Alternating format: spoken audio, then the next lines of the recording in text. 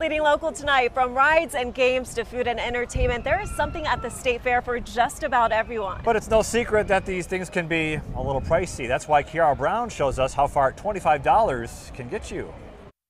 Is the fair worth attending if you're on a budget? You may not walk away with many souvenirs for $25, but you'll certainly walk away with some good memories and a full stomach. I started in the food court.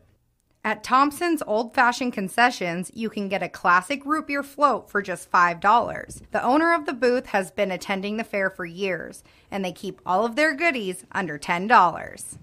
For just $3.50, I was able to try an authentic Greek dish.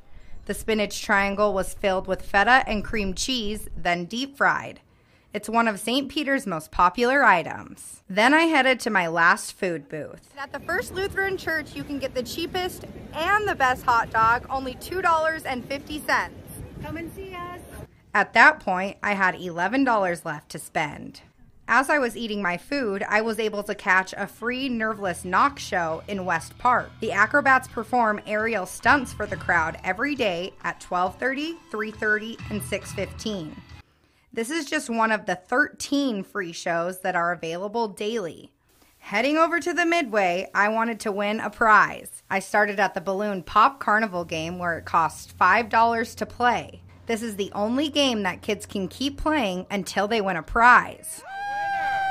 Then I hopped on a carnival tradition that everyone knows and loves. The merry-go-round is a ride that can be enjoyed at all ages. And you can ride the classic carousel ride for just $4. With my last $5 in my hand, I walked through the commercial buildings. Here, I was given many free samples of delicious food and sweet treats. I even got a free foot massage. I spent my last $5 on an authentic handmade souvenir from across the world. The elephant was made all the way in Africa and signifies good luck. And there you have it, $25 at the North Dakota State Fair. Between the games, the rides, the food, and all of the free shows, there's definitely something for the entire family. In Minot, I'm Kiara Brown. Okay, I definitely need to find that Greek dish that Kiara found for $3.50.